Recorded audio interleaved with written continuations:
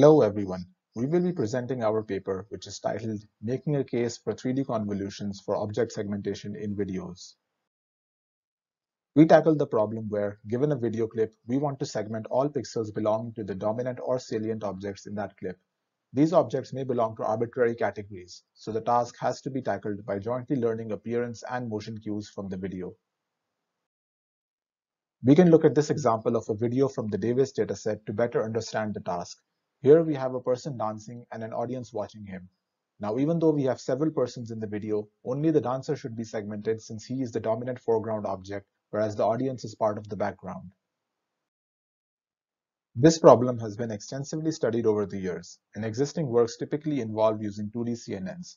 Features are first learned for each image frame in the video, and then various techniques are used to fuse temporal context to obtain the final segmentations. For example, a recent work uses attention to match features within and across multiple image frames, whereas another work models video frames as nodes in a graph neural network to learn temporal context. On the other hand, for video classification tasks, 3D CNNs have become the standard in recent years. They are an attractive option for video processing since they can jointly learn features across space and time. For segmentation tasks, however, we typically work with high image resolutions. This imposes computational constraints, making it difficult to trivially extend 3D CNNs for such tasks. However, there has been some progress recently with a couple of published works using 3D convolutions either fully or partially for segmentation tasks. But the issue here is that their performance still lags behind the state-of-the-art 2D CNN-based approaches. In our paper, we propose a compact 3D CNN with an encoder-decoder architecture. Our main contribution lies in proposing a design paradigm for 3D CNNs that makes them feasible for video segmentation tasks. For this, we use an efficient, lightweight encoder network and propose 3D variants of Global Convolution and Refinement modules to enhance performance. Our method outperforms existing state-of-the-arts on 3 different datasets by a large margin. Whereas existing approaches typically employ multi-stream pipelines and heuristics, our approach is an end-to-end trainable encoder-decoder network which takes a video clip as input and produces the final segmentation masks with no need for additional post-processing. In terms of network architecture, for segmentation tasks, it is nowadays common to use ResNets with a low spatial stride and address convolutions. This technique was popularized by the DeepLab framework for semantic image segmentation, and it yields good results. But it has the drawback of increasing the memory footprint and runtime of the network. This in turn limits the depth and the size of the network which can be feasibly used. To mitigate this problem, we use an efficient channel-separated backbone with a nominal spatial stride. Such a network was previously used for video action classification, and it carries the advantage of having a dramatically smaller memory footprint.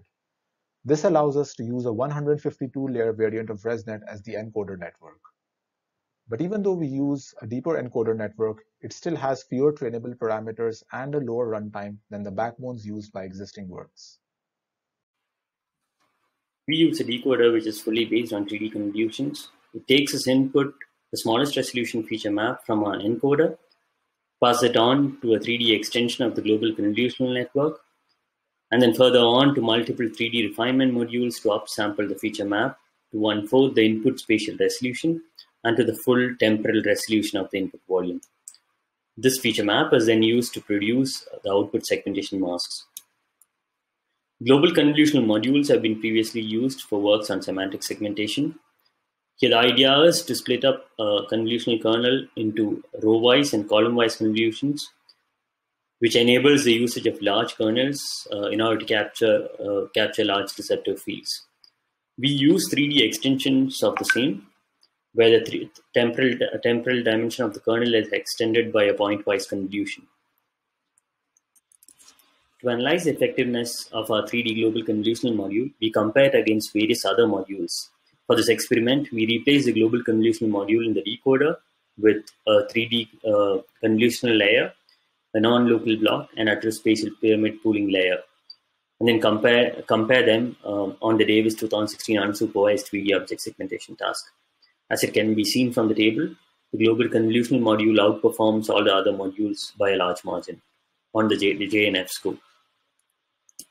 Another important module in our decoder is the 3D refinement module, which takes as input a lower resolution feature map and then upsamples it to a higher resolution. This module consists of a couple of 3D convolutional layers in the beginning, followed by skip connection, and then a trilinear upsampling layer.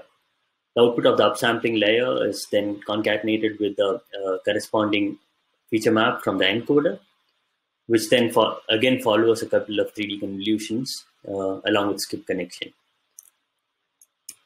Such a refinement module outperforms a simple upsampling module, as it can be seen from this table.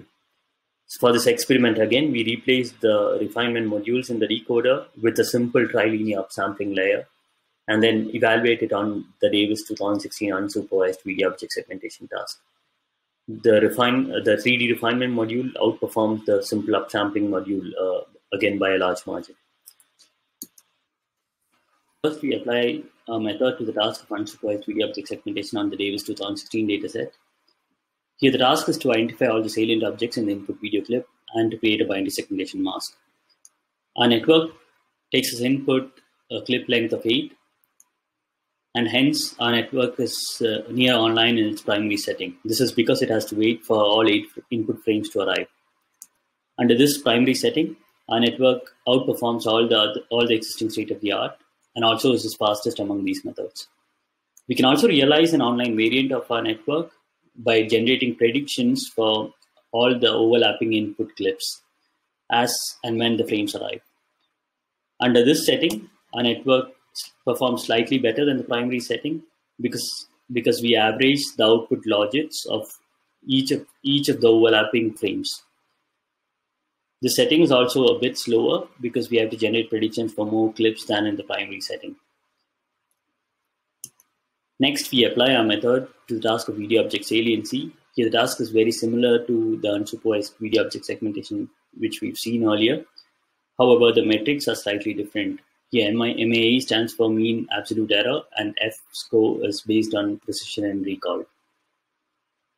We evaluate our method on DAVIS, FBMS, and ViSal dataset for video object saliency task.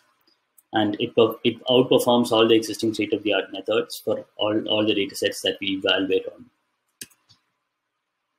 To conclude, we've presented a novel 3D convolutional network which learns motion and appearance simultaneously in videos. This network is end-to-end trainable, and we do not use any post-processing or multi-scale inference. We've also shown state-of-the-art results on multiple datasets across multiple benchmarks, and our network runs faster than existing methods. We hope that this work encourages people to use 3D convolutional networks for video object segmentation, video instant segmentation, and similar tasks. I hope this work interests you in your line of research, and thank you for listening.